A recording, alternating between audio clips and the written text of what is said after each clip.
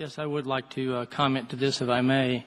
I think it's important that I first state that while I may disagree with these proceedings, all of you should know that I remain steadfast in our total position in regards to praying in the name of Jesus.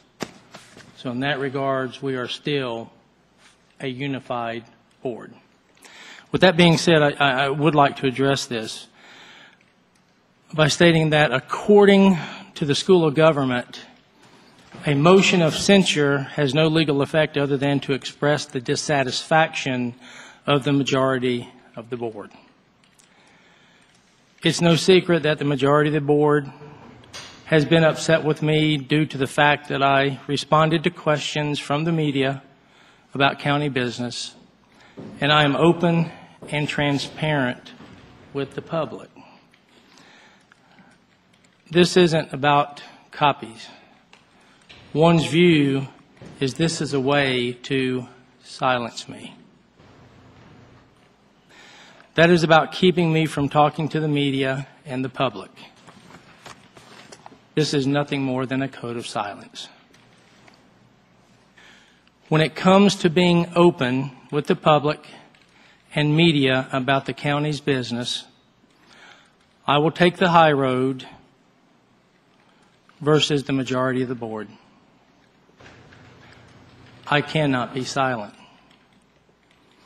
However, members of the majority of this board before us today have violated this very policy of being open with the public. Over the next several weeks, I will be submitting 2 My Turn opinion pieces to the Salisbury Post outlining these ethics inconsistencies, and I will let the public be the judge. Jesus said, "There will be more joy in heaven over one sinner who repents than over 99 persons who need no repentance." My fellow commissioners, I ask you to allow me to be responsive to the interests and needs of those citizens we represent. Let's experience reconciliation and joy, gifts that lead to renewed relationships and trust to move this county forward. One final comment, and this comes back to the September 3rd meeting that I addressed the Salisbury City Council. If you were to watch that video clip, you would see that I made no reference to any individual commissioner regarding self-righteousness, while in fact I actually pointed to myself that I could be included in that category. So I do want to make that clarification. Otherwise, I respect your decision. I have no anger, and we can just move forward. Any other discussion? Just a few things. Commissioner Barber, I don't care if you talk to the media. I encourage you to talk to the media anytime that you want to. I don't have a problem with any member of this board talking to the media. I don't know if you made copies inappropriately or not, to be honest with you. I have no idea. If you did, I think that's wrong. I think a censure is in order if that is the case. As you have said, the censure is little more than the board basically saying we don't like what you were doing. So I think you're right in that regard. As far as I'm personally concerned, I don't care who on this board talks to the media in what regard. I don't think that at least that does not weigh on my decision in terms of this question. So no ill will about it, and I hope you don't take it that way. I believe that if the actions that are brought up are there, then a censure is in order, and we'll move on from it from there. I understand. Mr. Chairman, I really don't care what Commissioner Barber says to the press. I talk to the press all the time simply because I want to keep them informed and let them know what's going on, because they only hear what we tell them.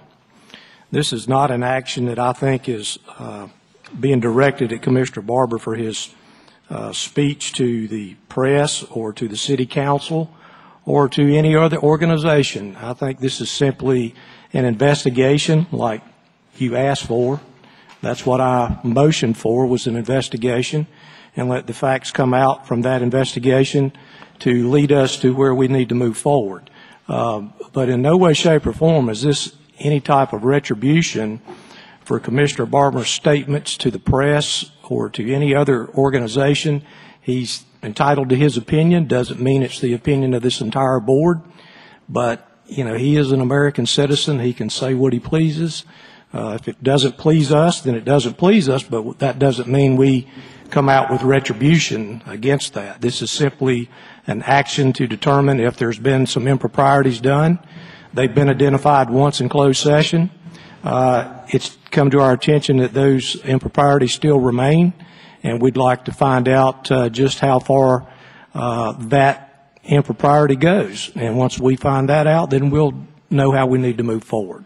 So I've got no animosity toward Commissioner Barber's statements. He's allowed to say whatever he wants to, whenever he wants to, and to whoever, just like I will. And if the censure comes out, then I'll be allowed to say to him what I want to, ever how I want to, and I will. So I'm good with that.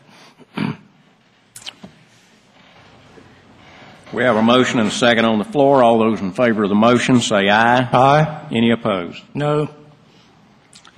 This time we'll take a motion for a closed session. Mr. Chairman, I move that the board now enter closed session pursuant to the North Carolina General Statute 143-1811A1 for approval of closed session minutes, 113-11A6 for personal matters, and 11A4 for economic development, and for 11A3 to receive attorney-client privilege communication regarding the Board of Education mediation status. Second. All those in favor say aye. Aye. We're in closed session.